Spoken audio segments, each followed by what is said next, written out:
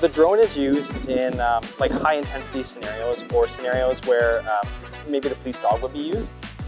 We use it to help assist track people down.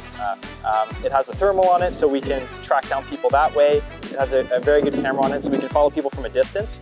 Most recently, we had a call in Dauphin. It was, we were advised that there was somebody outside of a house with a gun.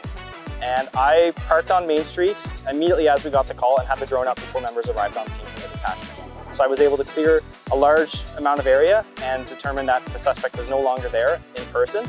So it saved us big time. You know, are we running into some guy with a gun? Because we knew he wasn't there at that point. But we could see his tracks through the grass, so we were able to follow that, you know, he had left. I've never used any of the tools in my belt, but that drone I'll use maybe once or twice a shift. It's very, very handy. It's good to be able to monitor a situation from a distance. And that doesn't necessarily mean to survey a situation. We don't just put the drone up to watch people.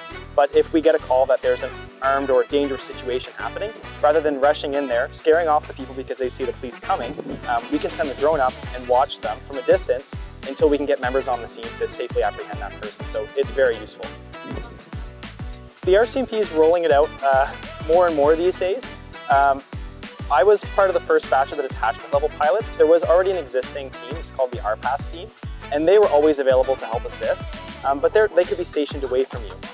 So the idea was brought in to introduce drones at the detachment level and give a drone at each detachment, for instance. And this is kind of just a pilot program right now, but it really helps because if you have the drone at the detachment, it helps get it up a lot quicker and it's a lot more useful because the sooner you get it up in the air, the better it is. So.